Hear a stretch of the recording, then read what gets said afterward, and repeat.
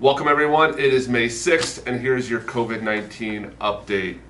We have 150 confirmed cases in Yavapai County with 68 confirmed cases for Prescott Valley.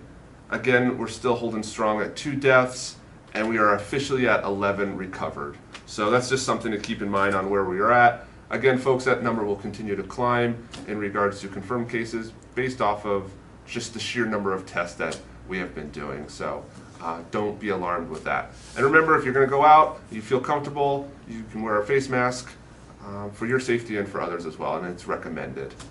And with that being said, folks, I'm moving on to Town of Prescott Valley. Everything's open today for government services. So the library is open to walk-in traffic, town hall, and the police lobby. Everyone that goes in will be temperature checked though. Just be aware of that. And it's nothing, it's going to be the kind of like that remote infrared one. It doesn't even touch your skin or anything like that. And as long as you're not showing a above normal temperature, you will be permitted into the building. So again, keep that in mind. And the drive-through is also still working over at the Prescott Valley Library as well. And what we've received a lot of information about is our drive-through or drive-in movie that will be May 29th and June 5th. And we've just released the names of the movies. It will be Space Jam and League of Their Own.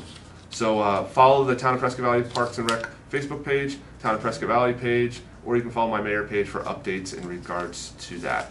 Of course, folks, if you have any questions or comments, reach out to us at thecomrel@pvaz.net, or you can ask questions via social media. We're always getting questions, and we're trying to get out the most accurate information and answering any questions that people may have. All right, everyone, hope you have a great day, and we will talk soon.